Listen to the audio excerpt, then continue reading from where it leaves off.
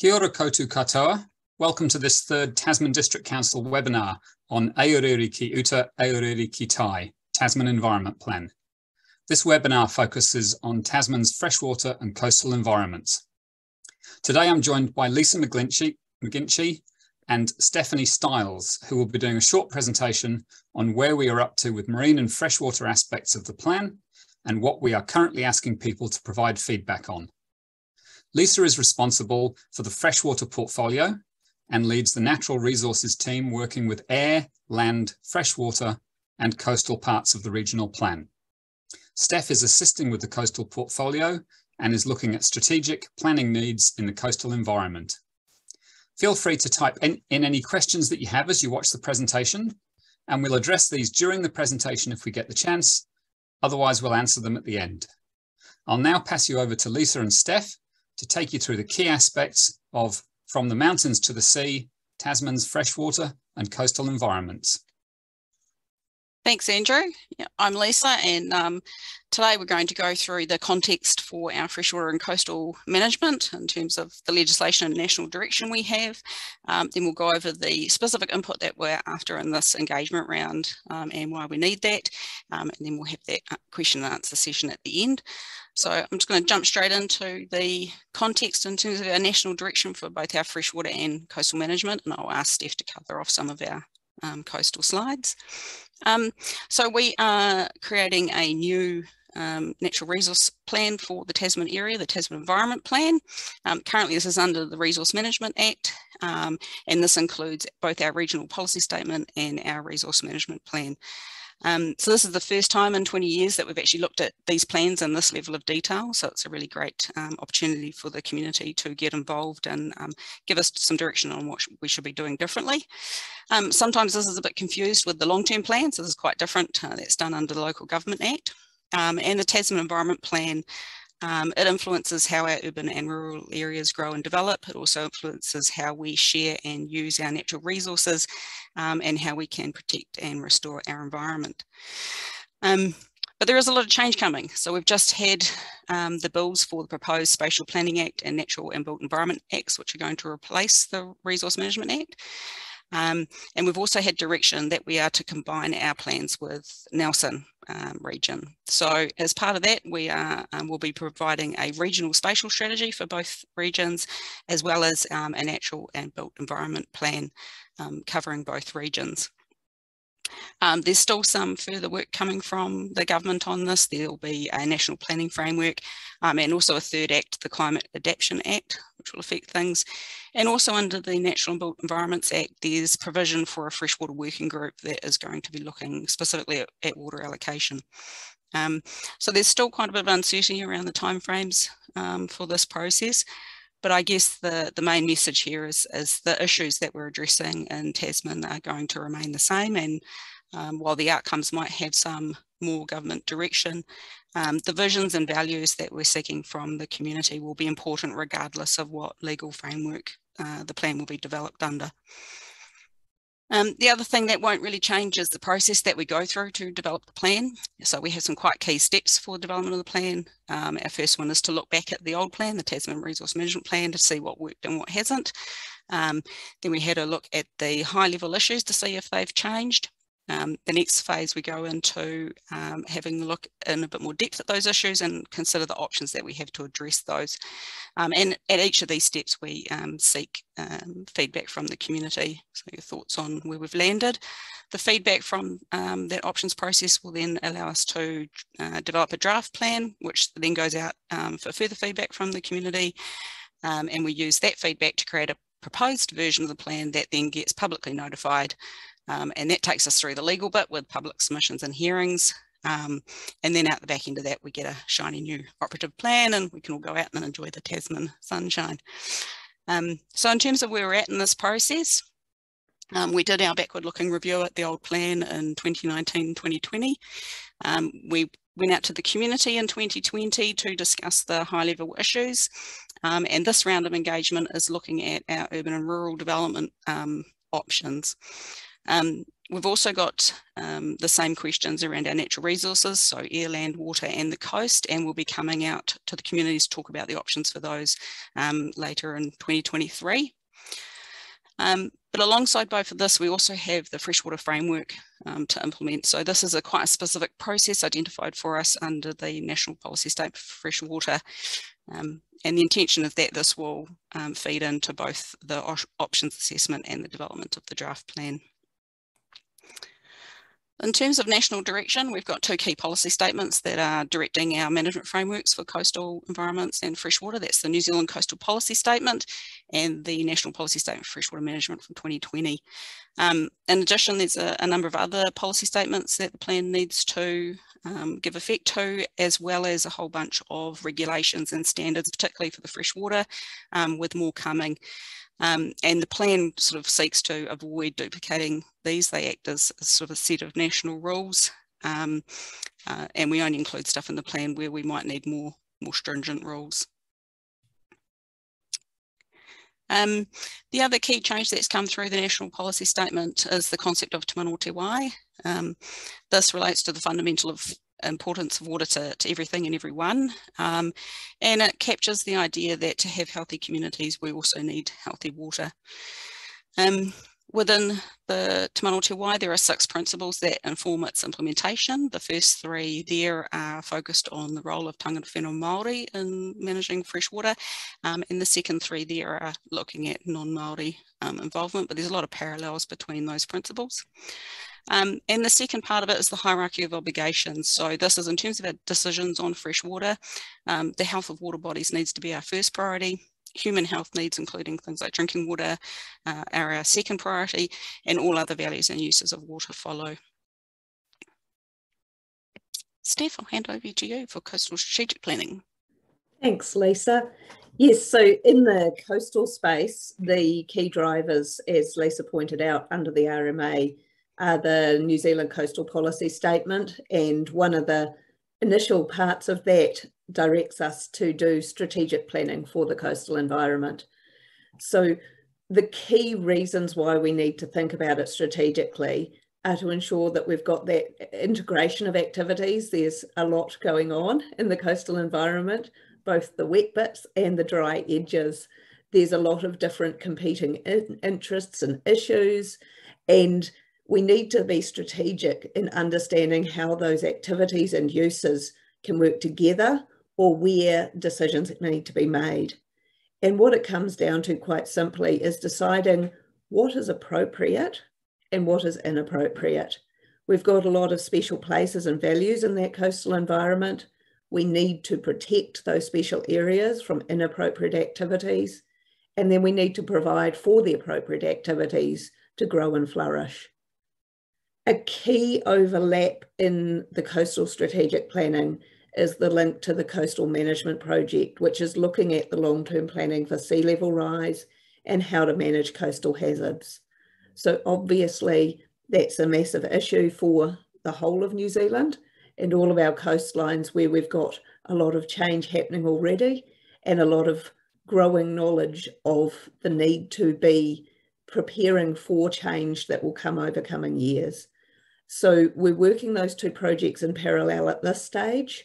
In time, we'll need to use what we find from things like the modelling and the resilience approaches, the responses to change, to drive some of the decisions around where our strategy is for what happens in that coastal area.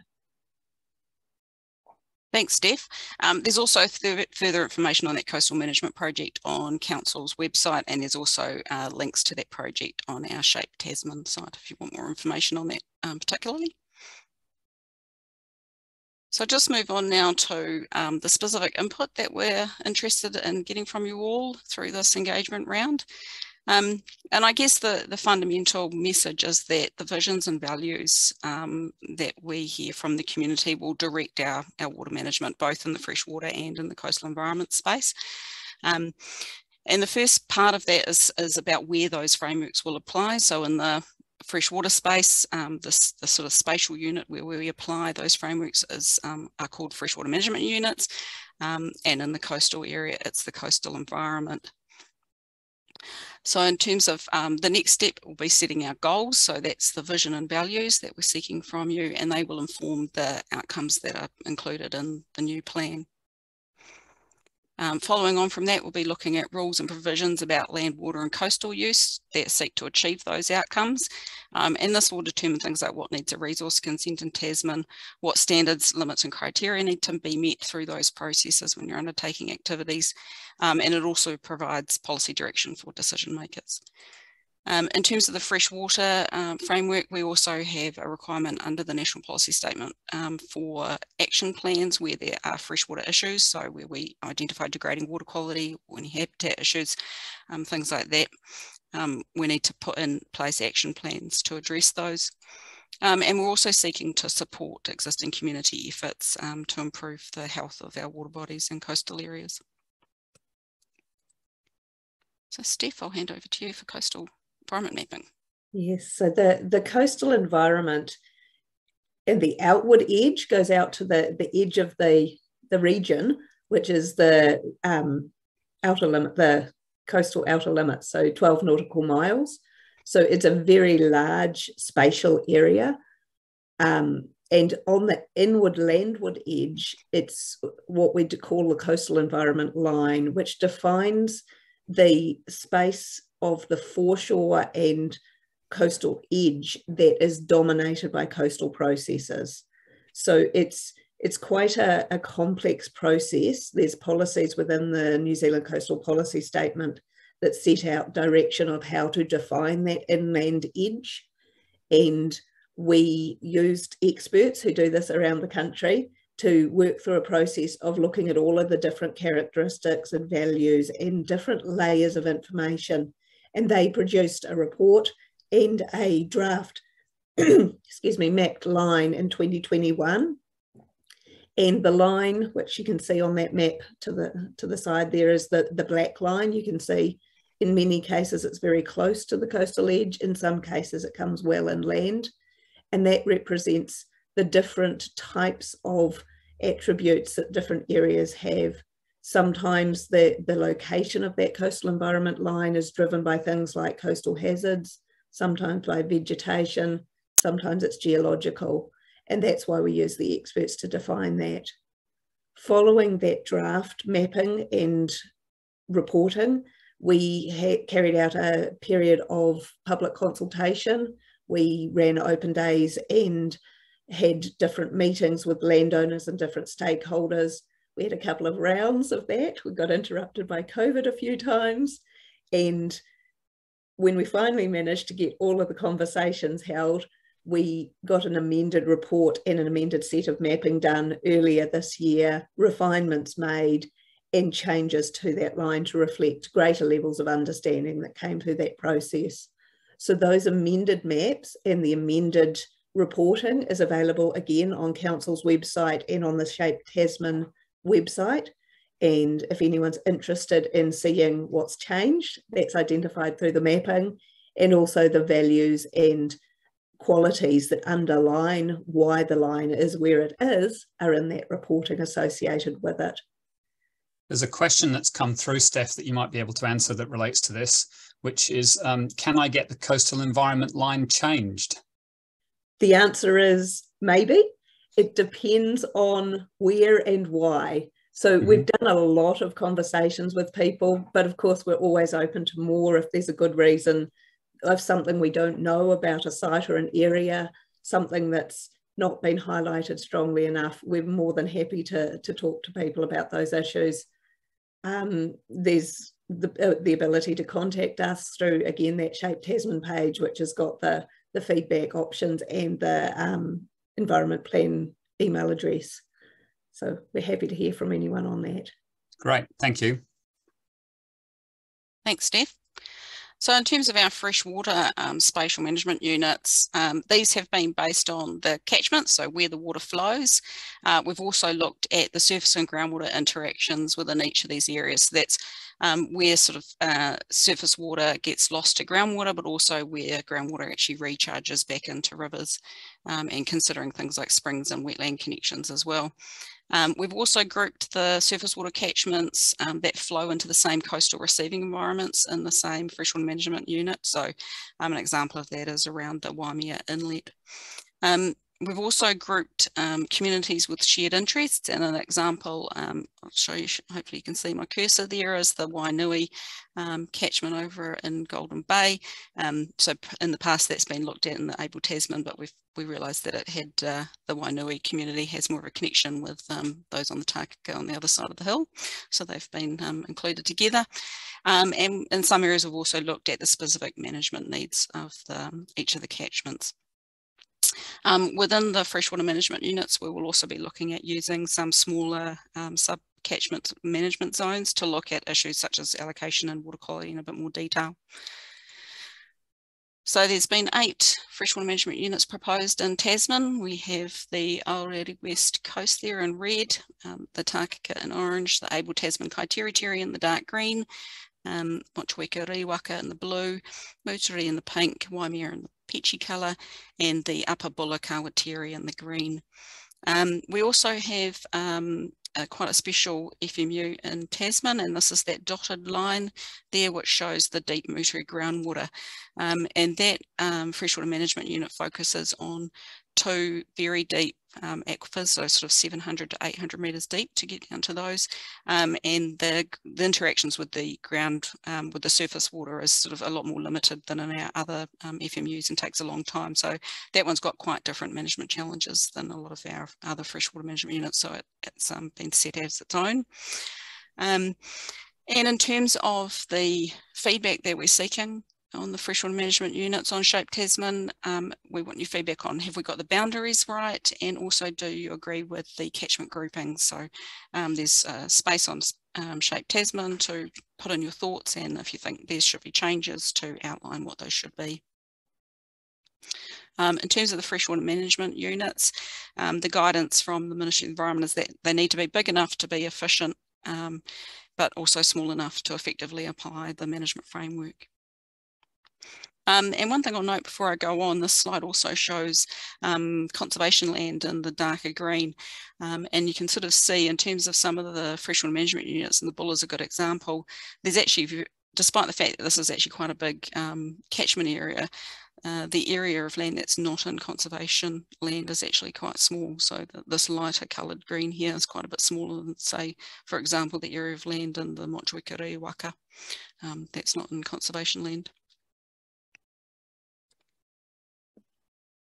So moving on, in terms of visions, so this is, these will be based in terms of freshwater and our freshwater management units and the coastal area right across the coastal environment. Visions are statements about how we want the future to be, and the intention is that the new plan will seek to achieve those visions. They sort of act as touchstones to make sure that our freshwater and coastal management is heading in the right direction over time. And they need to be possible but aspirational, but we recognise that achieving these will take time and it will take commitment from everybody. So in terms of answering our questions around visions, I guess that we're asking you to think about you know, how you want Tasman's freshwater and coastal environments to be for the future and for future generations. And on Shape Tasman, there's some prompting questions about having a think about how you and your family and friends feel about our freshwater and coastal areas, how you use water in everyday life, whether you are happy about the state of our freshwater bodies, happy with your access to them, things like that.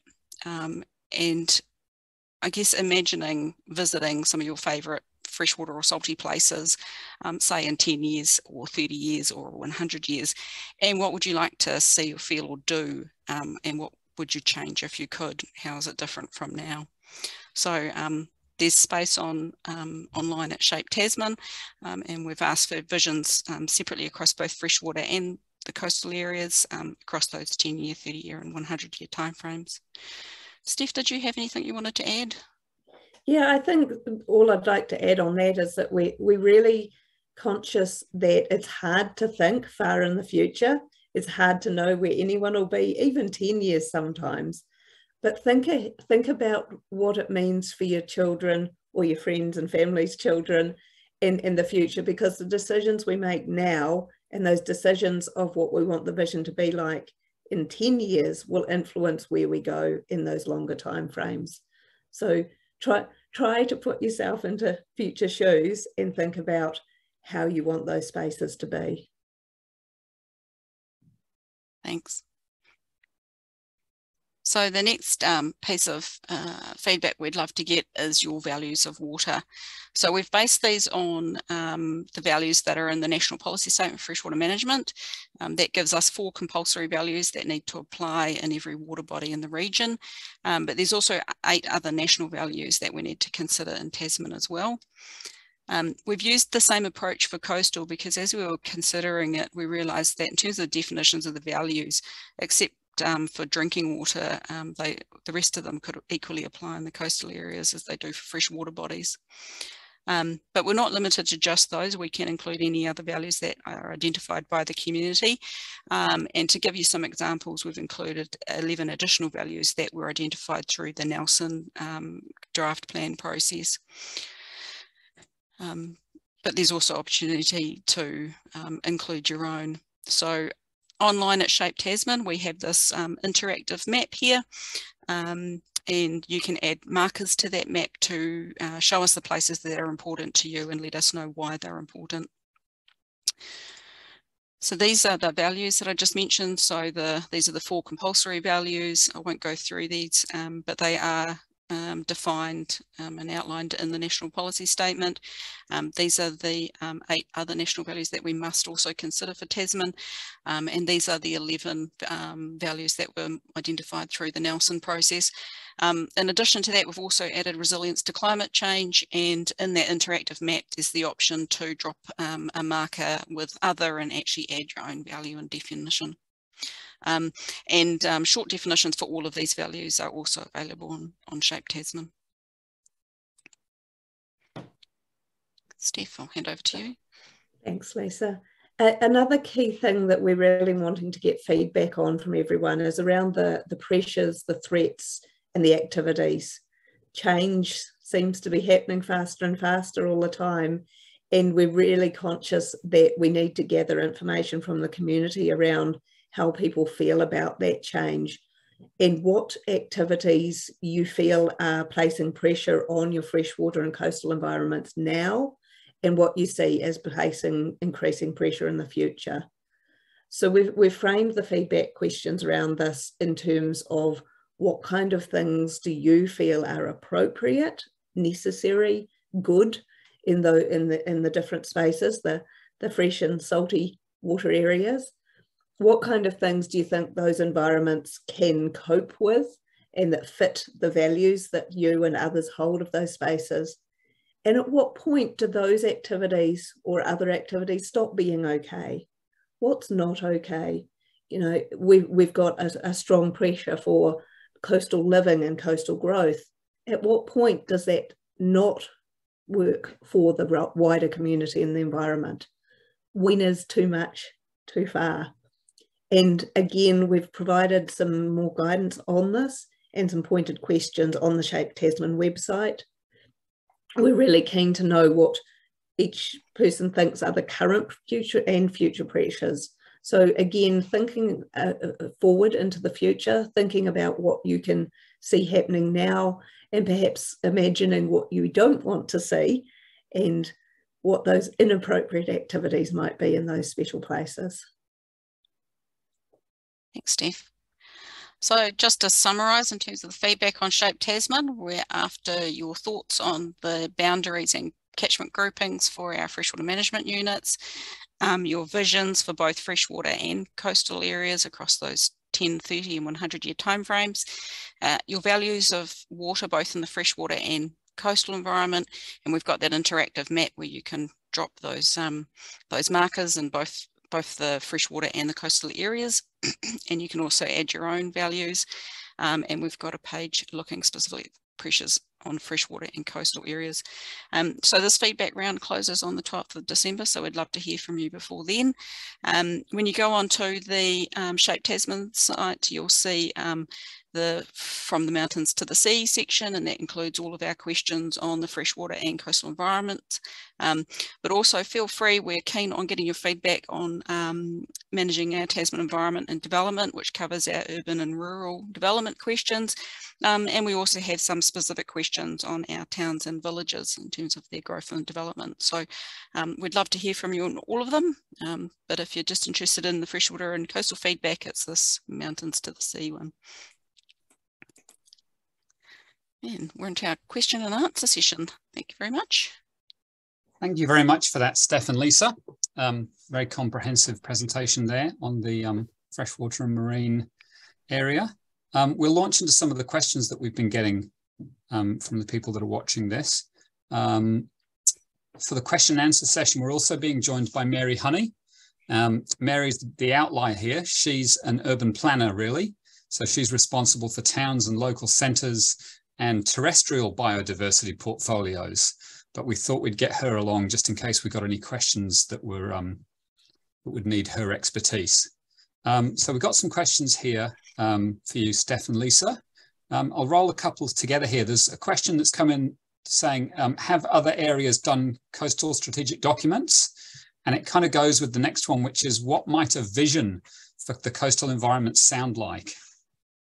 Yeah, the answer to that is yes, absolutely. A lot of the regions, many of the regions around New Zealand have looked at what is a coastal strategy, many different ways that that's been looked at, and yet a lot of similarity when it comes to what the visions are that are expressed. The most common expression of the visions that people have for the coastal environments shows a balance between use and protection. So there's a lot of wording around protecting the special places, protecting the values that make the coastal area special. And there's a lot of wording around the ability to grow and use and both make money from and get enjoyment from the coastal spaces. So we've got a lot of information around the country that we can draw on. It's really, at this stage, what we're looking for is feedback on how to localise that to Tasman. Tasman's a very, very special coastal space. It's an amazing place, and we really want to take that generality of how the rest of the country looks at their coastal spaces and apply it in a local context. Thanks for that, Steph. There's a couple of questions that have come up here that kind of fit together nicely as well. I don't know if the people here know, but I do a little bit of fishing off the coast here in the Nelson and Tasman region. So there's a question that's very topical, given the weather events that we've had recently. And someone's asking, what about sedimentation affecting the bays? And I think we should tack that in with another question, which is around, will the coastal environment rules consider boat access points? Yeah, absolutely. Those are a number of the very important issues that we'll have to work our way through. The sedimentation issue isn't just a coastal issue, it's a very prominent issue for the freshwater spaces. Generally, that's how it gets there. And it's definitely an issue that's foremost in many people's minds. Tackling that is not simple, but it is definitely something that we've got on our long list of issues that we need to resolve and work through, and probably not resolve quickly because they're never simple issues. Boat access ramps, definitely on the list, Andrew, don't worry. Great. There's a question here, Lisa, that relates back to some of the points that you covered early on in the presentation, and that is, how are iwi being involved in the freshwater process? That's a good question. So we've actually got a separate process that we're working through with iwi right across the top of the south. We have a collaborative group called Te Puna Kororo ki Te Tau Ihu, and that includes the 8 iwi across the top of the south plus all 3 councils. So that's Tasman, Nelson and Marlborough. And we've been working together for a while now, and the intention of that collaborative process is to discuss how we can create a freshwater framework that can be applied across the top of the south that gives effect to Te Mana o Te Wā as a concept. So the outcomes from that process will feed through to the planned development, both for Nelson and Tasman and also for Marlborough. Great, thank you for that, Lisa. Just looking through the other questions that we've got. There's a quick, simple one here. And we've been doing some engagements around the Tasman region in some of the towns and villages. And this one has actually come up in a couple of places. Someone has asked, can the plan ban dogs in coastal areas? Dogs on beaches, cars on beaches, very topical issue. Not unique to Tasman, a topical issue around the country. It's not a simple one. There's many different uses, and sometimes dogs on beaches aren't a bad thing. It's more about the right or wrong time in the wrong place. So one of the layers of work that we're working through is around the biodiversity values of the coastal space, whether it be marine or estuarine or terrestrial, on land or in the water, and working out what's special, when it's special, because often some of the issues with dogs arise around conflict with bird habitats, amongst many things. And so at some times of the year, there's more likelihood of conflict than others. So once we've got all of the information around what's going on where, we can start to make some decisions around whether there needs to be controls on things like dogs and walking, even cars and other access. There are other tools that the council can use. So things like bylaws are often a good tool to control access in those public spaces. And also remembering, we've also got to make sure that we ensure that there is still public access where that's appropriate and where it needs to be. So the presumption is that the coastal marine area is a public space and needs to be accessible for the public. Thanks for that, Steph. I know the people that I've talked to, it's been conflict with birds primarily. That's the driving force behind that. There's a couple of slightly more technical questions that have come in here, and I realise that we are not trying to dig down to sort of individual issues or questions here, but it's much more about the visions and values. But we'll address these anyway.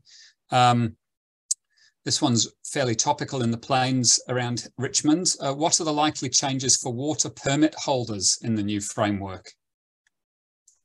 That's a good question and a little bit difficult to answer right now. It will quite depend on sort of the current context of the water permit, but also which freshwater management unit they are in. In terms of the requirements under the National Policy Statement, the plan must include allocation limits for each freshwater management unit. And as we work through the freshwater management units in Tasman, if we find any of those areas are over allocated for water, then that would result in a need to claw back in terms of existing permits to get into a sort of an at allocation position instead of over allocated. We also have a requirement under the NPS to include minimum flows for each freshwater management unit and to protect those minimum flows, and that's usually through rationing and cease take. So some of the permits in Tasman do not have cease takes currently. That process is driven through our dry weather task force that makes decisions during droughts, depending on what the forecast going forward is and what the needs are.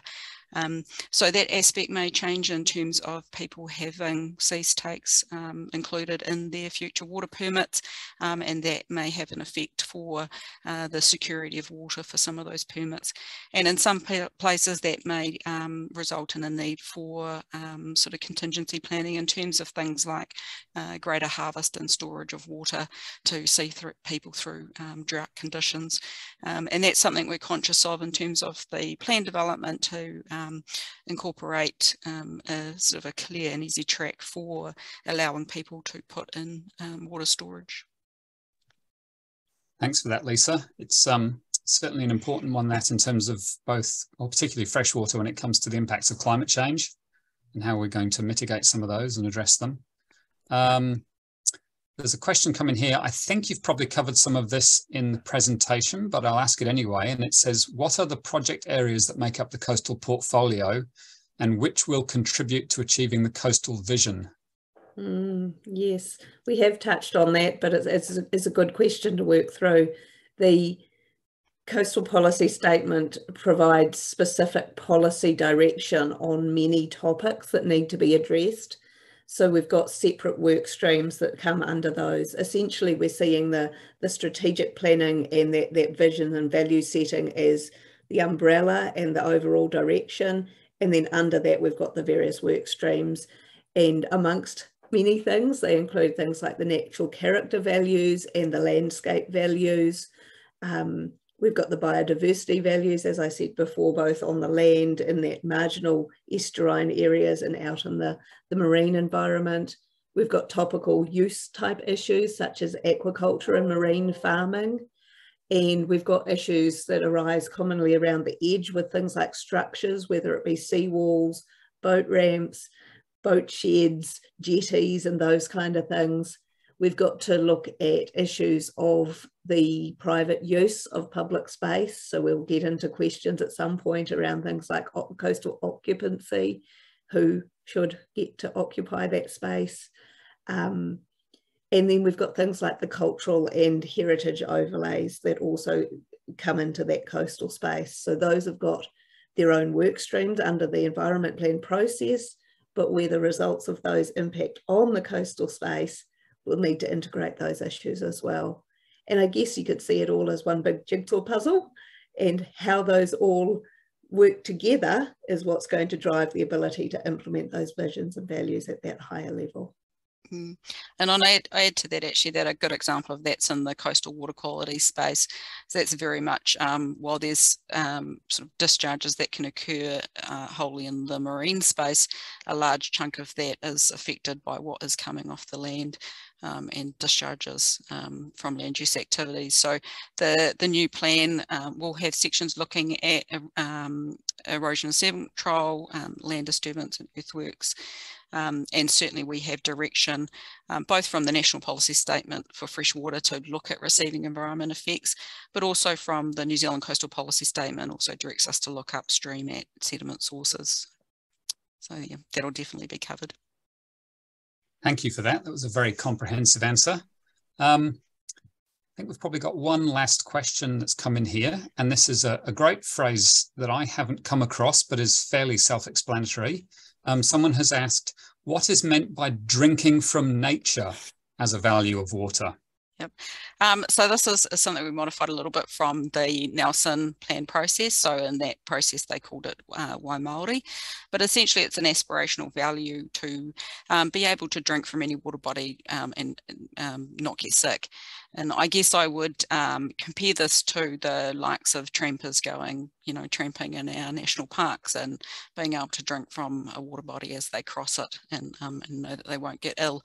I guess in terms of the challenge in setting this value, it's recognising that there are natural sources of so pathogens and disease-causing organisms that can be found in water, and in particular the E. coli indicator that we use to indicate the presence of those can also have natural sources such as birds, wildfowl, ducks, that kind of thing. And also there are some challenges in terms of, we know that some of our water bodies have cryptosporidium and giardia issues, and whether or not it's actually feasible to reduce or get rid of those from catchments to make them safer. So yeah, it's certainly been seen as an aspirational goal for Nelson, and we've included it in the Shape Tasman map so that Tasman can have the opportunity to say whether they think that's something that we should be looking at in our region too. Great, thank you for that, Lisa. I think that's it for questions for now. I just don't think we've had any more come in. So we'll probably look at wrapping the presentation and the seminar up here. Just wanted to reiterate what Lisa has said and Steph has mentioned, which is that we're really interested in getting people's feedback on these visions and values for the freshwater and coastal spaces. there's a lot of ways that you can provide that feedback. So one of the main ones would be going to the Shape Tasman website. You can see the web address there at the bottom of the screen, shape.tasman.govt.nz/environment plan. And that takes you to the web page, which has the a link through to the freshwater and marine aspects of this, the Tasman Environment Plan and the towns and villages. You can email us. There are hard copies of all the documents that go along with this process of engagement. So you can pick those up from any TDC service centre and you can fill those in. You can post them back to us. You can drop them back into those service centres. You can email us, environmentplan@tasman.govt.nz. And we're also doing small pop-up engagements all the way around the region. And you're more than welcome to come along to one of those and grab us and have a chat. We did one in the village of Tasman this afternoon. I know we're out in Wakefield tomorrow, and there's a bit of a list of the other places that we're going on the Shape Tasman website. So thank you very much for attending this webinar. Thank you to Steph and Lisa for being our experts on hand.